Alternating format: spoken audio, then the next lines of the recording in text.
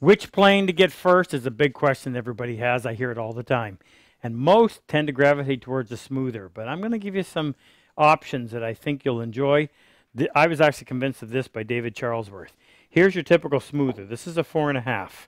The problem with it is it's too short when it comes to the shooting board.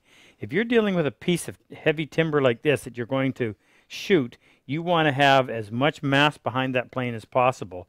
Plus, the longer the distance from the blade to the end of the plane, the more of a run you get before the blade engages that difficult piece of wood.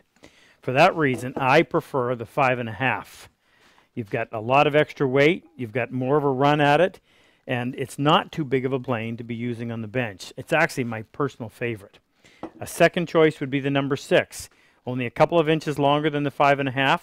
All of the parts are identical with the exception of this one, which is the number 5, and I'll talk about that separately. All the parts are the same. The blade, the chip breaker, the lever cap, front knob, rear tote, all interchangeable.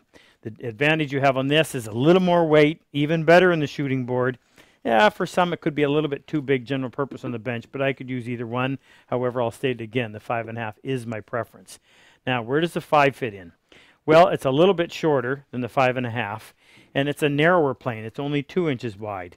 The wider the sole, the more stable it's going to be in use. I consider this to be the grown-up version of this. It's a little bit cramped. You got a little more room on this one.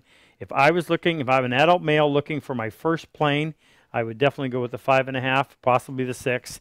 Have this one a little farther down the road, and I wouldn't consider the 5 as my first choice at all. Of course, everybody's going to have entitled to their own opinion, but if you're looking for mine, go with the 5.5.